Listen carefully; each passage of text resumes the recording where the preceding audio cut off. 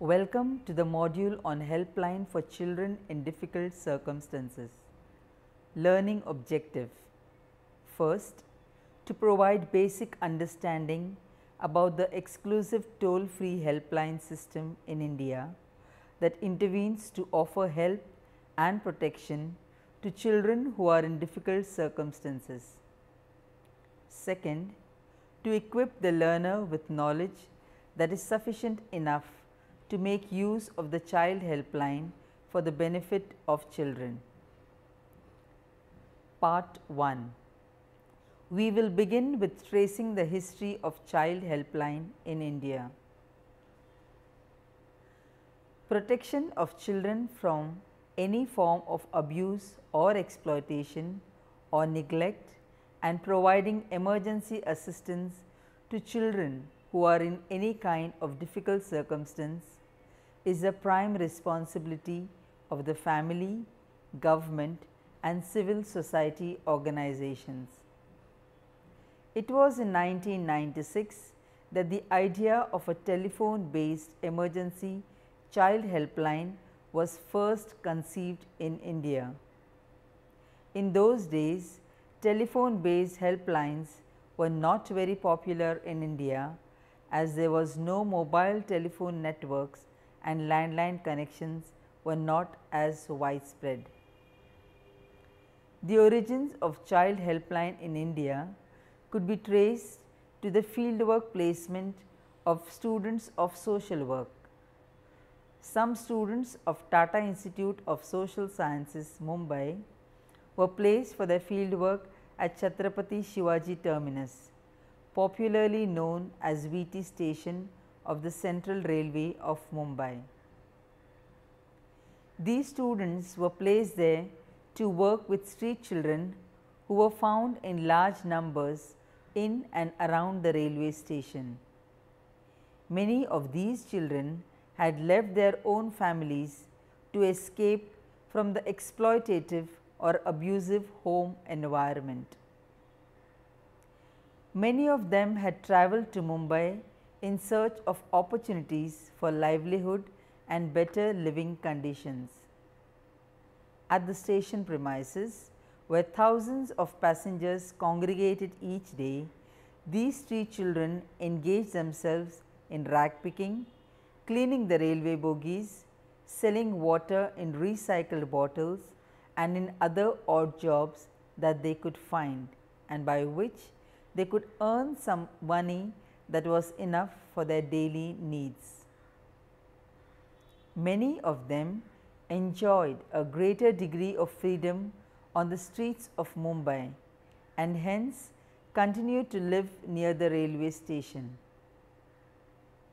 The students thought about ensuring the safety of these children and in encouraging them to accept certain measures of rehabilitation that they had devised for them in partnership with other voluntary organizations. Having enjoyed the freedom on the streets, many of these children disliked a life of discipline in an institutional setting and therefore preferred the street life. These children said that they were safe during daytime. However, they admitted to the students that they were faced with exploitation, abuse and other difficulties on the streets mostly during night from anti-social elements, beggars and even from policemen, and they needed some mechanism for their protection. They required someone to help them when they were confronted with problems. The students decided to offer help to these children. They brought these issues of street children before their faculty supervisor, Ms. Jero Billimoria. It was decided that street children could call them on their home telephones from public telephone booths. Only landlines existed in those days. Whenever they needed help, this was the beginning of an emergency helpline system for children in difficult circumstances in India. The students soon began to receive several calls from street children even during odd hours requesting help. They then realized that they were not able to deal with the situation and required a more organized helpline system. This was in June 1996. Considering the potentials for social work intervention to ensure child protection with the help of a telephone helpline, the Department of Family and Child Welfare of the Tata Institute of Social Sciences formulated a field action project which envisioned reaching out to help children in difficult circumstances through a telephone helpline called Childline. Part 2: Universal 4-digit helpline number. TIS then requested the Mumbai Police Commissioner to allow them to use the police emergency number 100 as the number to contact Childline to help children when they were in need. This suggestion was, however, not acceptable to the police department, as the control room number 100 was primarily meant for people to contact the police control room so that immediate help could be rushed to prevent crimes and arrest criminals. TIS then got in touch with the telephone department with their request. The Mumbai telephones also requested Childline to suggest a 4-digit number for the helpline. By then, the student had an excellent rapport with the street children and had regular meetings called open house with them. In one such open house, the street children were asked to suggest a 4-digit number for the child helpline. Quite surprisingly, the children came out with an easy to remember number: 1098, 1098. Thus, now art in Hindi. The number was conveyed to the telephone department and they commissioned the first 4-digit toll-free child helpline in the country called Childline with a universal number 1098 with restricted accessibility within Mumbai city. The only professionally managed helpline in Mumbai and perhaps in the whole of India till then was the suicide prevention helpline run by the Samaritans, but it had a regular telephone number and not a 4-digit toll-free universal number. As a result, the suicide prevention helpline number was not widely known and was not easy to remember. Childline from day one made an effort to ensure visibility to the number and make its existence widely known. Part 3: Government Partnership. Realizing that the Childline model was a successful one, efforts were made by TIS for scaling up the service.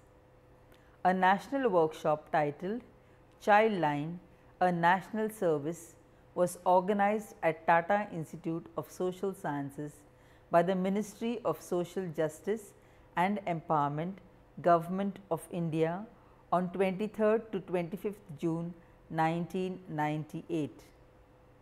This workshop finalized a draft of the proposed Childline scheme. The draft was submitted to Srimati Manika Gandhi, the then Union Minister for Social Justice and Empowerment, who also attended the workshop as a guest of honor. She was convinced about the immense potential of this helpline service, and she managed that her ministry will partner with the TIS in promoting Childline service across the country.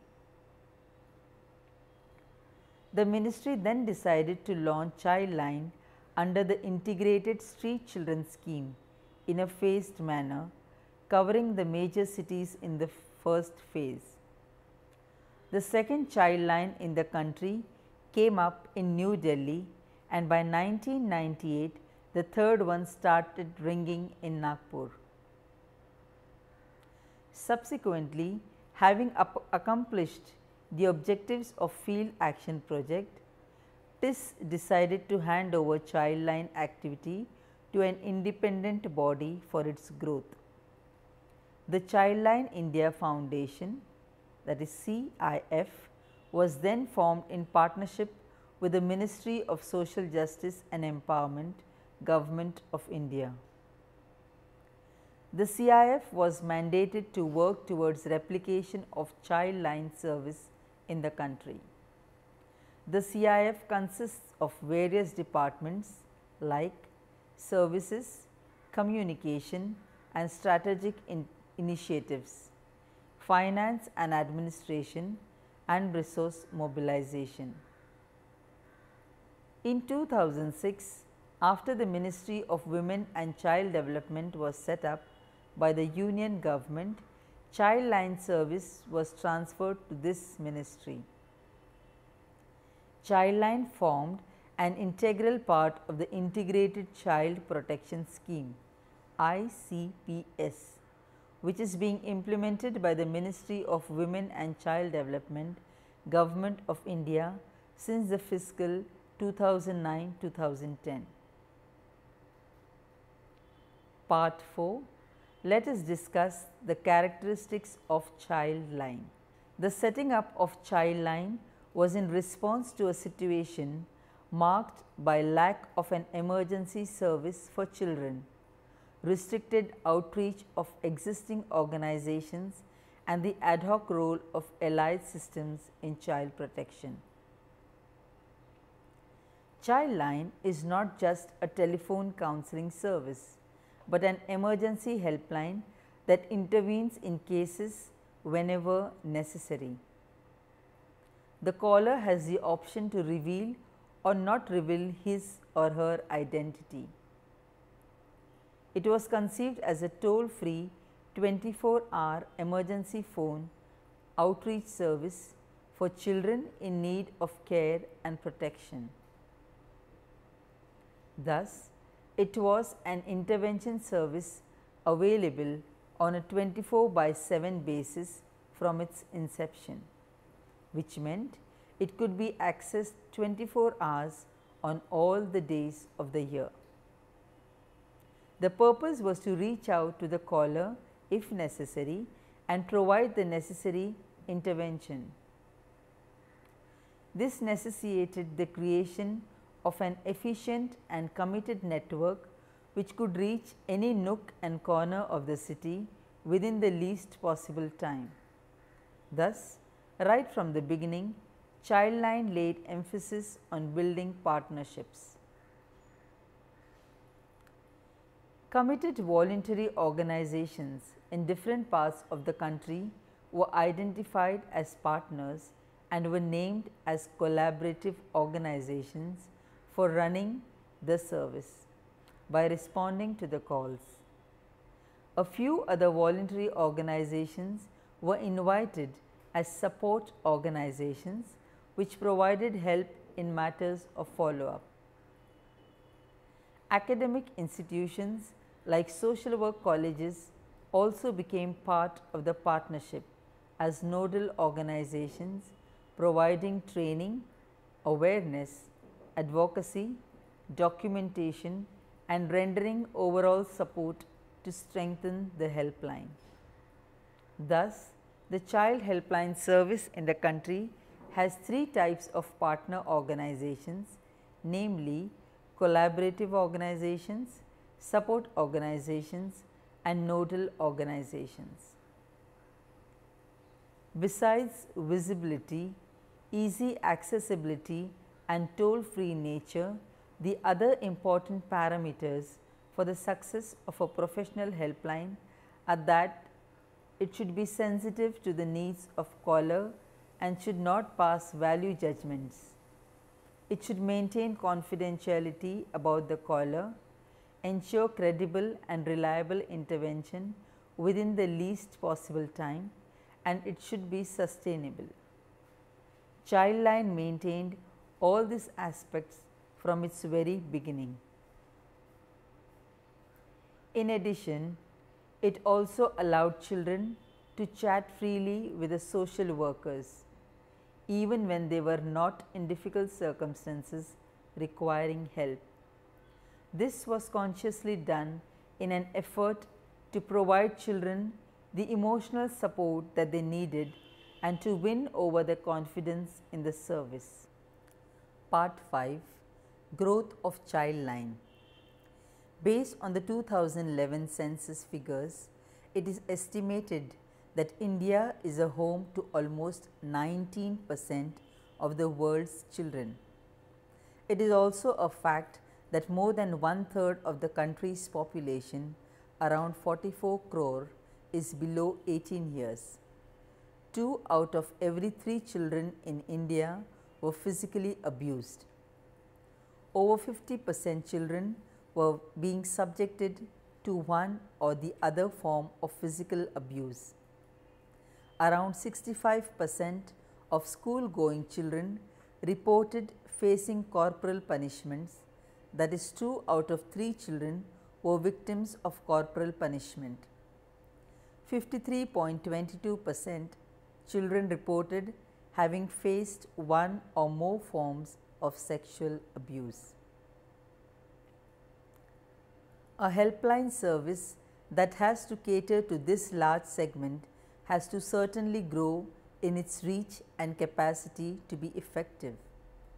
By July 2015, Childline had grown into a country-wide network of 617 partner organizations, and Childline service was available to children in 329 cities or districts across 31 states, union territories in India.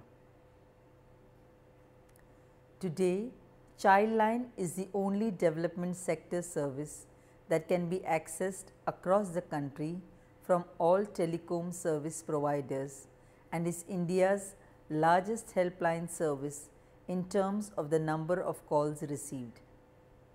The plan is to set up Childline in all the districts in the country in a phased manner.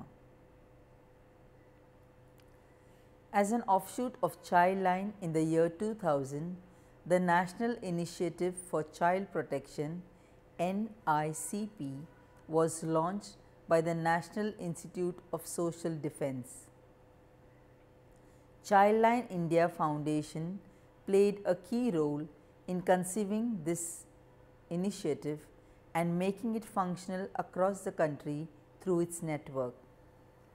Through NICP, allied systems are provided trainings in various aspects of child rights and child protection with a view to ensure better coordination of different agencies.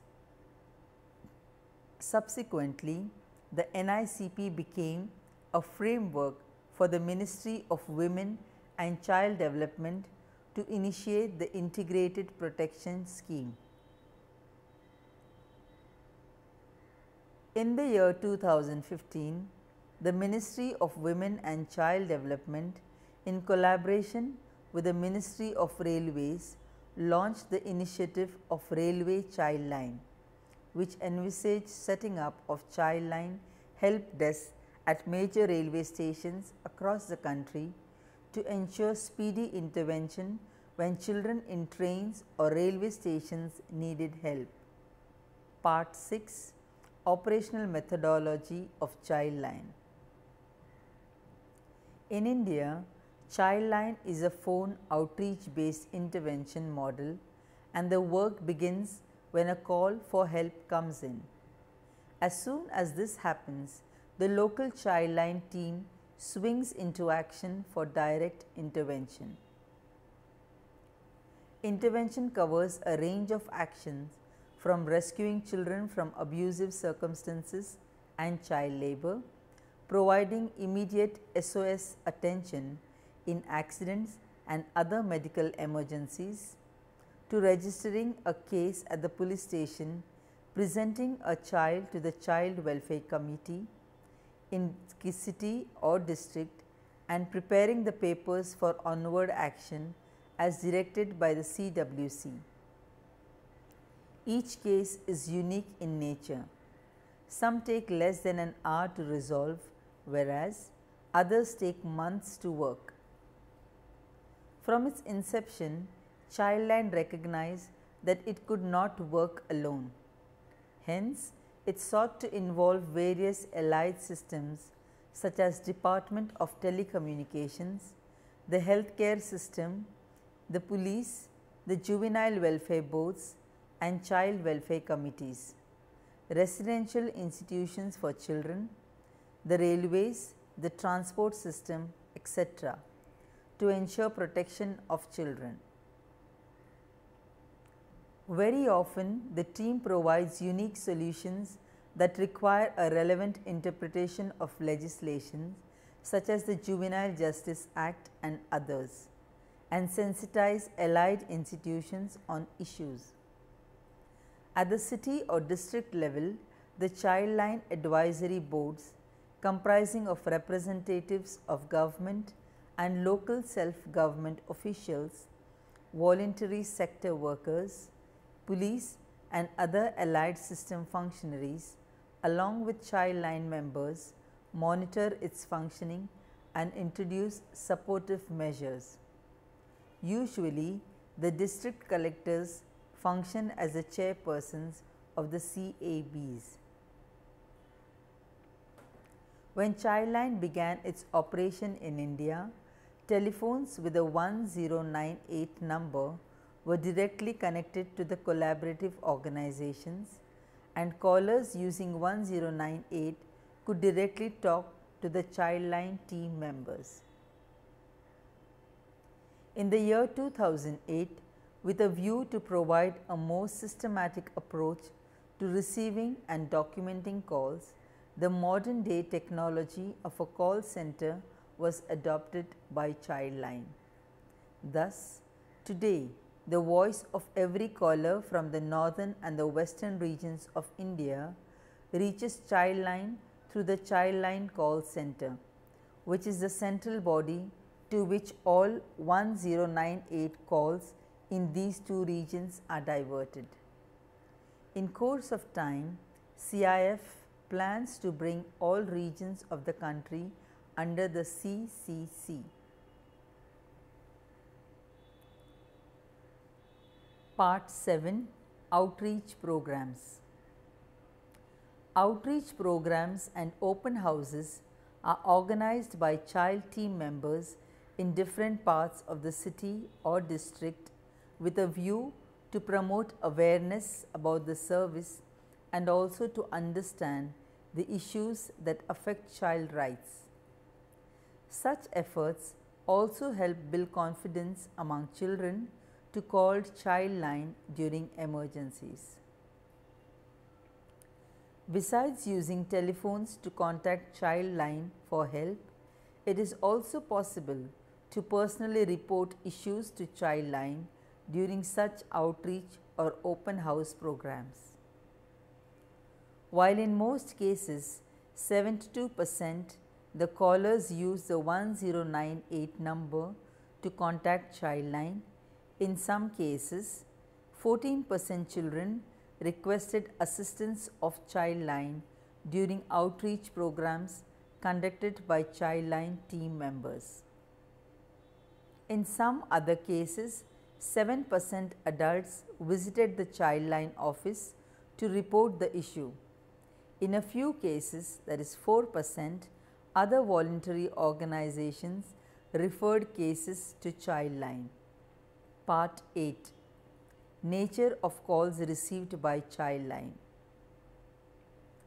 Childline across the country receive calls from worried parents, sensitive adults, community well-wishers and distraught children themselves. Calls for interventions range from cases of child marriage, child labor, domestic child labor, medical aid, child sexual abuse, child physical abuse, cases of mentally challenged children, cases of child trafficking and child beggary rackets.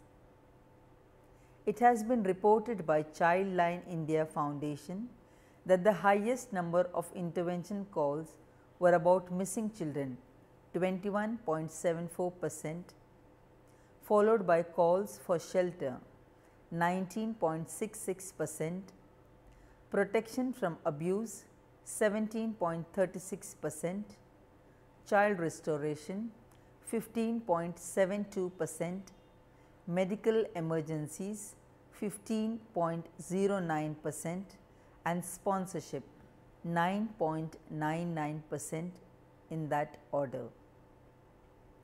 CIF reported that in 2011 to 12, the majority of the children, 65%, assisted by Childline across India were males.